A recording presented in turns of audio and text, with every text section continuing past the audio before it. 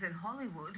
The Australians in Film benefit gave breakthrough awards to Alex O'Loughlin from Hawaii Five-0 and Sullivan Stapleton from Animal Kingdom.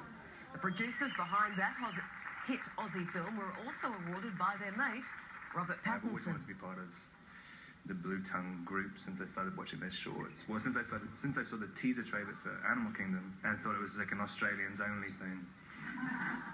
Baz Luhrmann was awarded too while busy on set. So too Jackie Weaver, who joked her breakthrough award only took 51 years.